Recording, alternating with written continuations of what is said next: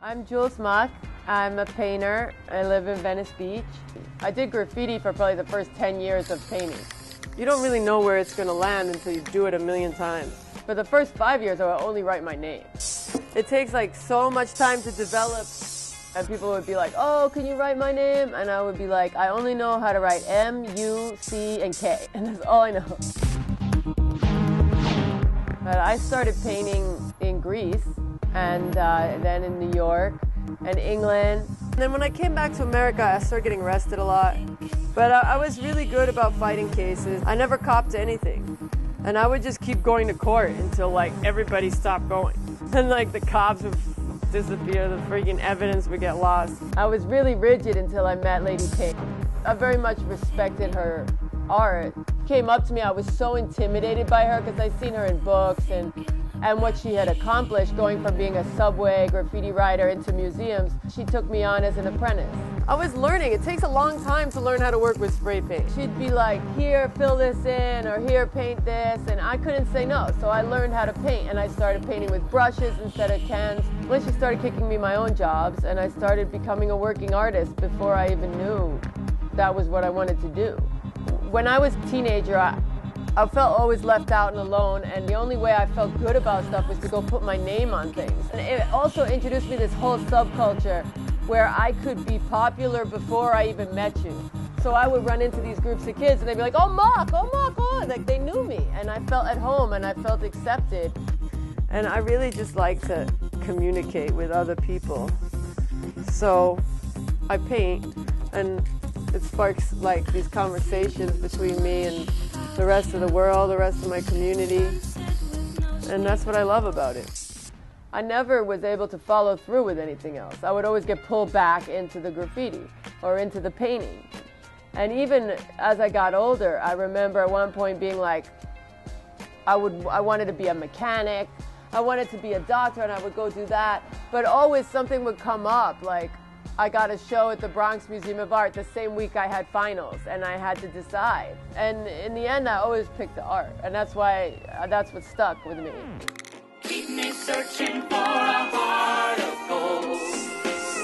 You keep me searching and I'm growing old. Keep me searching for a heart of gold. I've been a miner for a heart of gold. Keep me searching. When you learn the old school graffiti way, where you do like your fill, your outline, your 3D, your highlights, that's all you need to know about art. And I got in with like old school cats, the TC5 crew, Case 2, Smith, Buzz. I got in with BTC and we went out to destroy murals. Like we were not in it for art, we were in it to get up. Sometimes we would have different methods of getting our paint, or sometimes we'd be able to rack the paint. We would go rack up Similac and then go sell them at the bodega and then take the money and go buy paint. And I had an automatic family.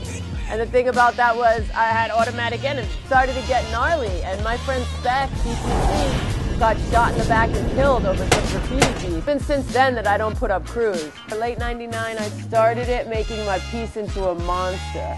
I was writing muck and I made it this green monster. I, at that point, was a really disgusting looking person. Like I was covered in paint all the time, baggy clothes, ratty hair. If I was running around the hood, I looked like a man. You wouldn't even know. So I was unattractive, and that's, you know, it fit my name, Muck. I kept doing the greens in this curved style. I picked up that from Blue. Blue was a writer from Sweden. Started hooking up with the Belton color, and I noticed when I got the right ones, which I used Seek Future, Mr. Green, and Grasshopper, that it's not a natural green. It's not a green that you would see in the environment. It's supernatural. And that's why when the landscape of New York was covered in graffiti and it was all these colors and everything, and I did this shaded spectrum of green, it popped out like an alien life form. So I started doing these portraits of all the female graffiti artists that I respected. I painted Lady Pink first because she was my mentor. And I did Faith 47 from Africa, and I did Blue from Sweden, and I did Shiro from Japan. First time I painted at the Wall of Fame, I did a green girl, and they invited me to come back the next year and organize an entire female wall. Got caught up with the whole I'm huge, I'm great. And I started getting high all the time. And it became more about the drugs and the graffiti. And I used the skills that I developed as an artist, I used them to get money to buy drugs. And so I was painting corny shit that I didn't really respect and it felt like crap. When I got off drugs and I concentrate on my art, because that's my real high and that's what I want to do.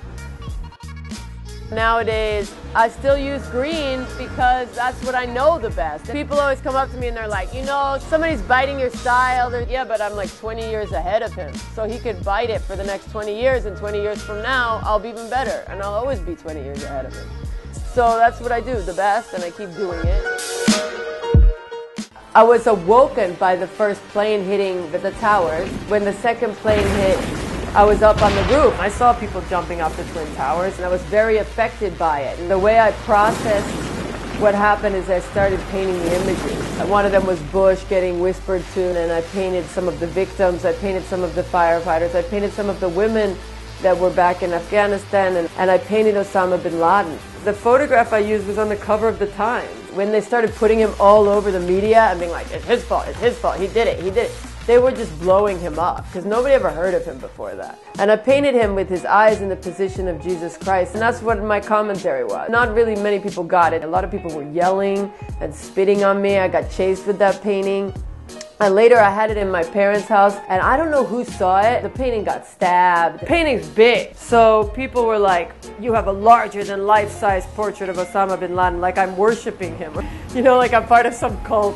Homeland Security got involved. And at the time, I knew they were coming because they called and said they were coming. I was like a full-on junkie. So my whole fear was like, they're gonna see my fucking drugs. I thought maybe I should alert the press.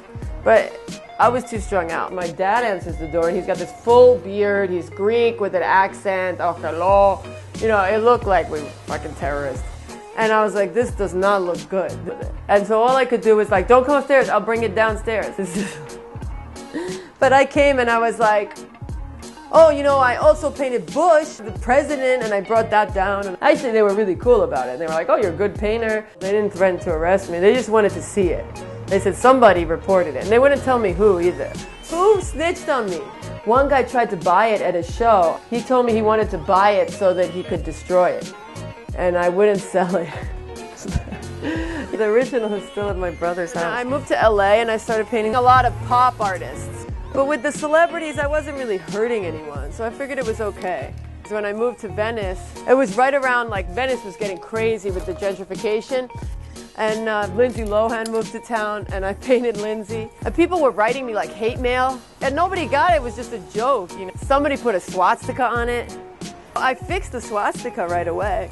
But eventually I had to remove the piece. So no matter what, you upset somebody. You know? So I even got interviewed on this like Daily Beast, and I started getting all this notoriety. Honestly, like I tell you, I just paint what I see. I paint Bush, I paint Anna Nicole, I painted Marilyn Monroe more times than Osama bin Laden. I paint what is in my face. And this is my way of communicating.